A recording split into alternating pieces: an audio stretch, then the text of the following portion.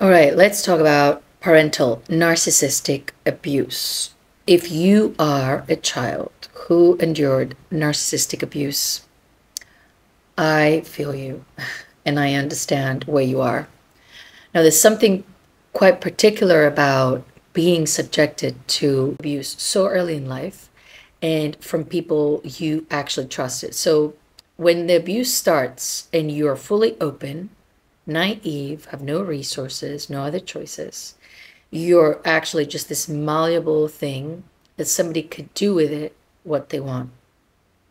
Unfortunately, people with narcissistic traits, with emotional immaturity, so basically they're little children in an adult body having the authority of a king inside a home, they could do with you what they wish, and whatever they're doing, you will consider it to be something that you either deserved or that's how it should happen.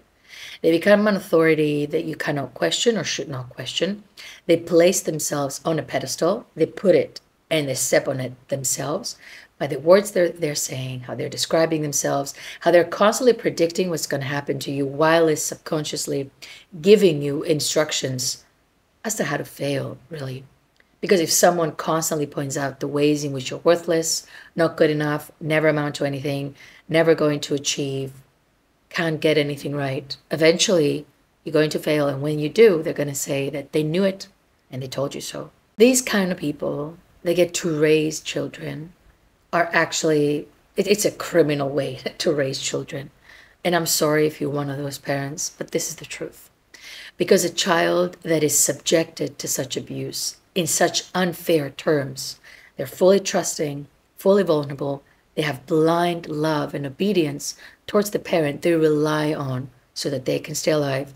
And that parent is so immature that considers this child to not only be a toy they can play with and project on them everything they hate about themselves and then just play along with that and set them up to go and self-destruct, but also they create an ambience where that child is not safe to be themselves, is not safe to connect in the world, and they create adults who are fearful of life, fearful of reality, fearful of connection.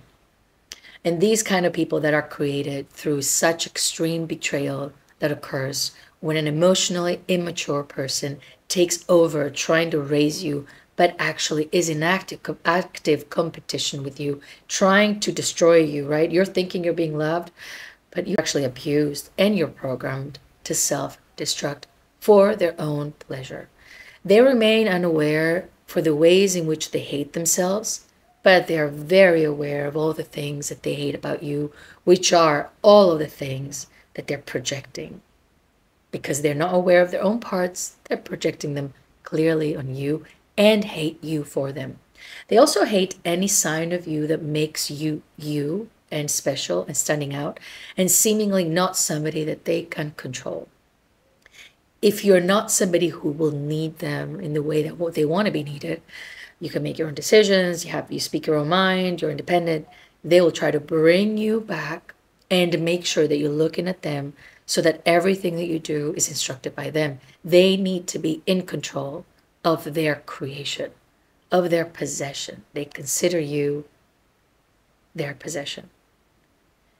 The reason I teach so much about this is, I do say that we need to be holding these people accountable, but not because we're going to take them in court and punish them with anything, but they need to be stopped.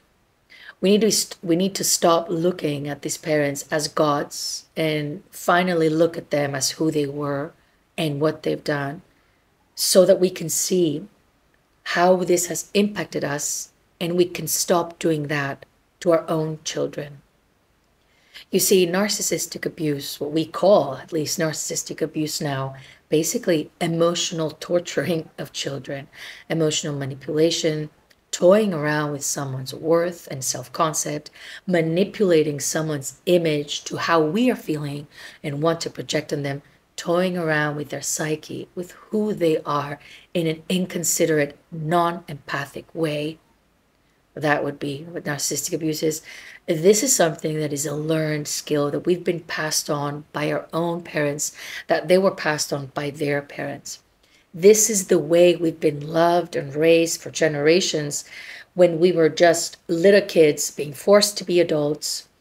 And then just when we're adults and having our own kids, we just employ whatever we learned from our own parents, which we consider as gods, and then throwing it on our kids. If you ever heard of people saying, well, my parents beat me up and nothing happened to me. And we're like, are you sure nothing happened to you? Because we can see a few things that happened to you. If we don't acknowledge what was done to us, it is very unlikely that we can acknowledge the ways it has impacted us and the ways in which we're doing the same, right? If we don't think that being hurt in the ways that we've been hurt or humiliated in our childhood was something that shouldn't have happened, we won't think twice when we do it to our own kids because we don't think it's a big thing altogether. For us to switch on our empathy and understand what it is that we are doing and bringing in the world into ourselves, we have to do that for our own selves, our own inner child.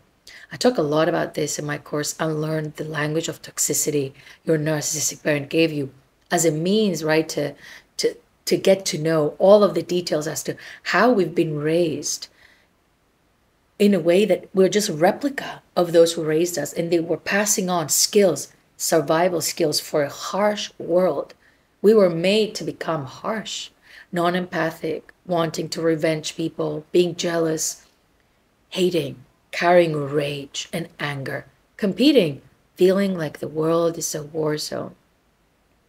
But one of the things that I can tell you already is that all of these learned behaviors can be unlearned only if we face them, which is something that your narcissistic parent and most of these narcissistic parents are not willing to do.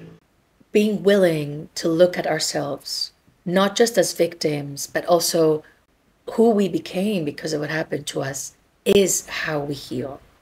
And I feel like so much out of what we're doing in the healing work is, validating the fact that we've been injured, which is the truth, which is of course the truth, but that's only one step out of many. We can validate the truth all we want and be victims all we want, but at some point, we also have to hold ourselves accountable and responsible for how we've adapted and how we've been acting ever since because of that hurt.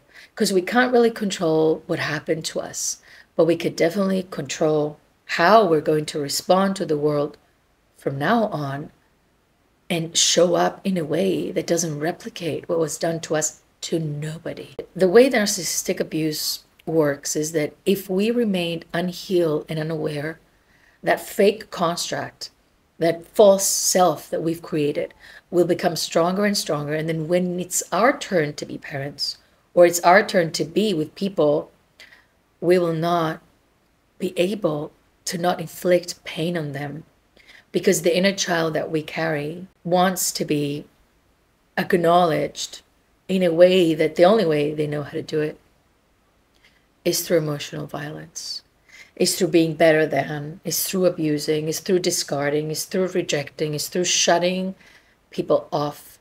And all of these tactics that we've employed from these people need to become things that we own up, not only as things that happen to us, but things that we are employing and we are doing, and we are going to be passing on one way or the next until we heal. I feel like so many of us think that disconnecting ourselves or estranging ourselves from our narcissistic parent is going to solve the problem. To be honest, it's going to solve a massive problem, because not having them close to continue to tell you those things they've been telling you all along, and sort of reinforcing this program of self-destruct, self-hatred, just not feeling good about who you are, it's just one part of the equation. Because when they get out of the picture and you're not listening to them anymore, you're going to begin to listen, to hear yourself, speak to yourself in a way that is just like a replica of what they've been doing to you. I talk a lot about this in my course, Unlearn the Language of Toxicity. And one way to go about where we go in depth around these mechanics of how we're being sort of It's almost like they hijack our internal experience and we carry them with. One thing that I would advise you to do to start seeing in what ways you're carrying that parent within is to begin to notice your inner conversation. Your inner conversation. What do you do when something goes wrong? When you make a mistake? When you say something wrong? Or somebody's blaming you for something? What are the first thoughts that you're having about yourself? Are you berating yourself? Are you humiliating yourself? Are you criticizing yourself? All of what you're saying, I want you to take note and start noticing on the daily what kind of phrases you're saying and see if you can remember who told you those things and when.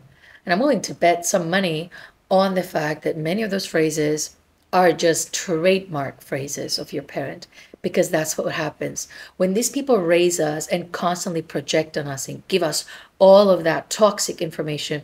Our brain will just absorb it, because that's how we work, right? We absorb what the environment is giving us, and then when we're on our own, whatever we learned, we're going to employ it because we think that now we know how to survive.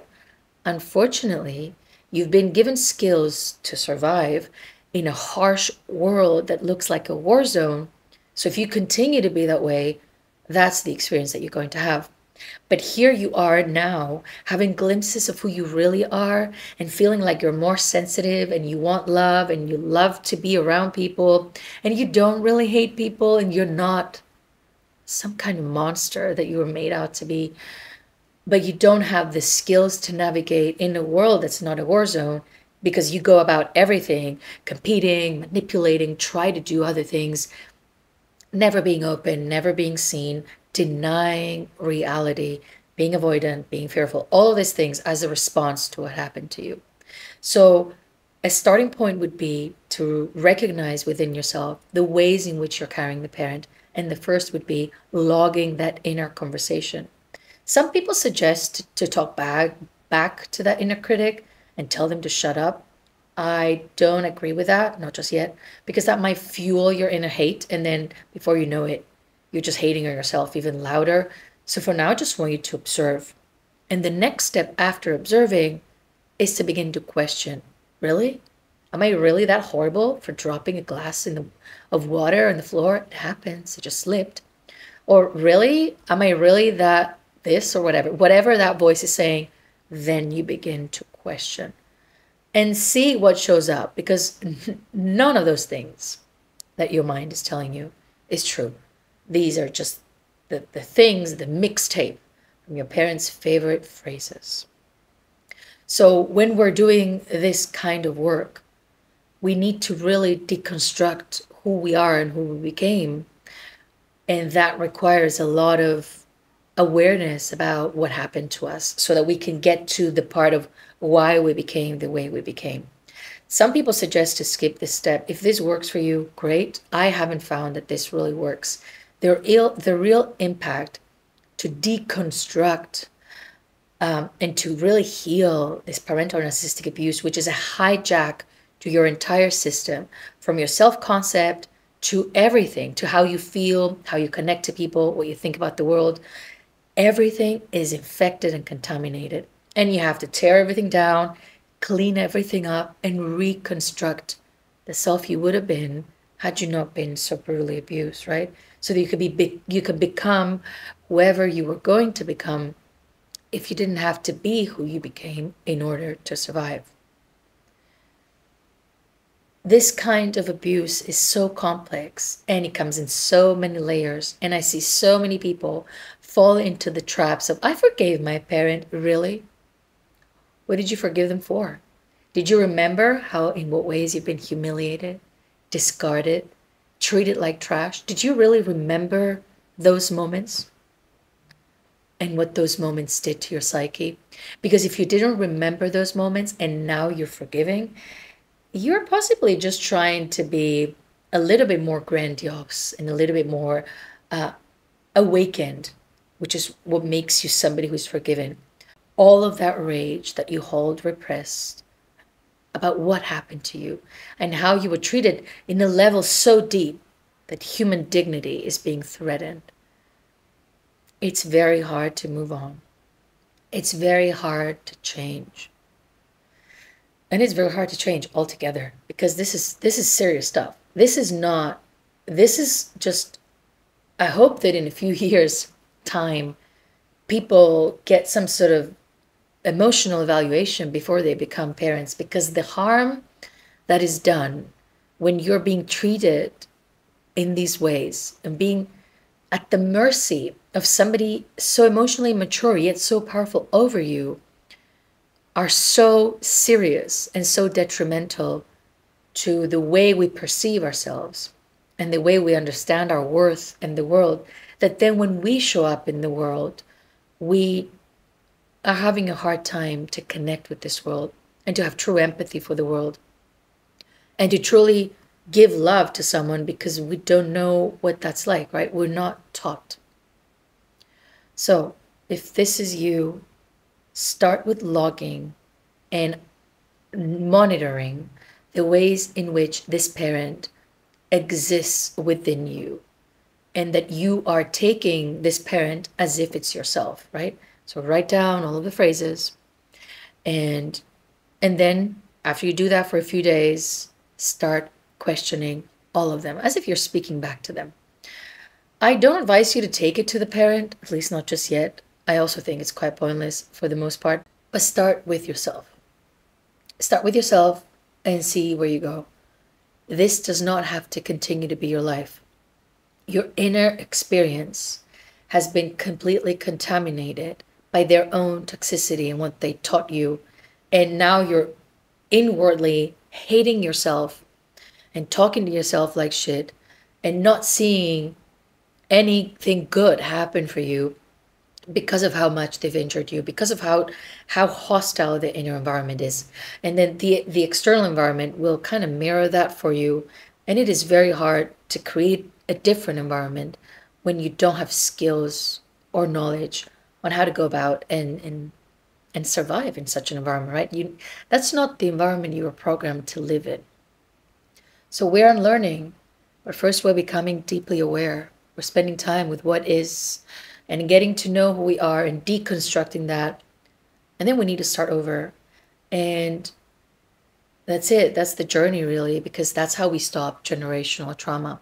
That's how we stop being the same as those who hurt us. And that's how we stop loving others in the ways that we've been loved, through control, through criticizing, through trying to minimize, through trying to overpower and mold people into who we want them to be. And then we start hopefully raising children by just nurturing them and allowing them to be who they are. And we're just there to keep them safe while they're still exploring all of that. So now you're going to be doing that for yourself. Unfortunately, your time's up. You had a bad draw with the parent that you had, but now through your own process of reparenting yourself and reconstructing, you're going to be slowly seeing that you allow yourself to become, to nurture. You're going to be nurturing yourself. You're going to be giving yourself a nurturing environment and an inner experience that will allow you to grow and express and expand and be who you were going to be. If whatever happened to you hadn't happened to you, and just be your authentic self, and that is the most important thing that you can do for yourself and for those that come after you. But most importantly, for yourself, and even more importantly, for your younger self, for what they went through.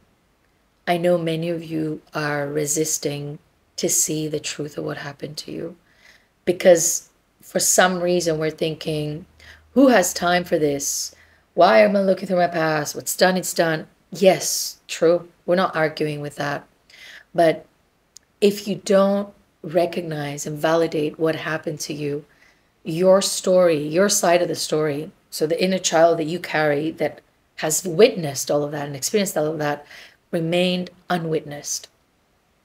So completely unseen in all of that suffering, completely not validated.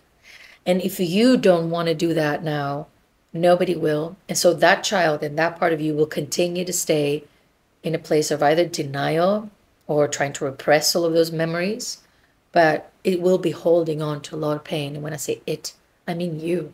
That pain that you hold within, that grief, that anger, that rage, that indignation that sparks in you for some random thing that somebody random does lives there because of such chronic abuse, chronic unfairness, chronically being invalidated, criticized, and treated in a way that it wasn't what you were worthy of. You were worthy of respect. You were worthy to be validated. You were worthy to be considered. You were worthy of empathy, and not somebody emotionally toying with your inner experience and who you were. So validating all of that as we turn back, and I talk a lot about this in the course, is just a recognition. It's not, we're not going to go there and validate it and then just live there and be like, that's my parent, that's what they did, I hate them. You're going to go through the motions, of course, of dealing with what shows up when you truly see what's there to be seen. But the reason we're doing it is not them or forgiveness. I don't want to hear about forgiveness just yet for any of you, because for forgiveness to happen, for truly to create that space within for that other person to exist and be okay with what happened, you have to be on the other side of what they've done to you, right? You have to, it's like if somebody throws you into fire, you're not going to be burning and be like, okay, I forgive you. You need to get out of the fire, cure the burns. And when the burns are gone, you're like, you know what? Have the scars. That was the experience. I'm ready to move on now. You can't move on while you're being burned alive, right? And this is what this feels like. You're carrying all this rage, all this pain, all this stress, all this self-hatred that you were programmed to sort of live with. But you're like, oh, I forgive them because that's the only way I've been told I'm going to move on. You're gaslighting yourself. This is just not, it's just such a degrading thing to be forced to forgive someone you really didn't even keep accountable for what they've done. You just say, oh, I forgive them, that's all they knew. Well, they could have done better. Truthfully, they could have. They didn't, but they could have. And you deserve that validation, at least to be given by yourself. All right, that's all for today. I'll see you guys soon.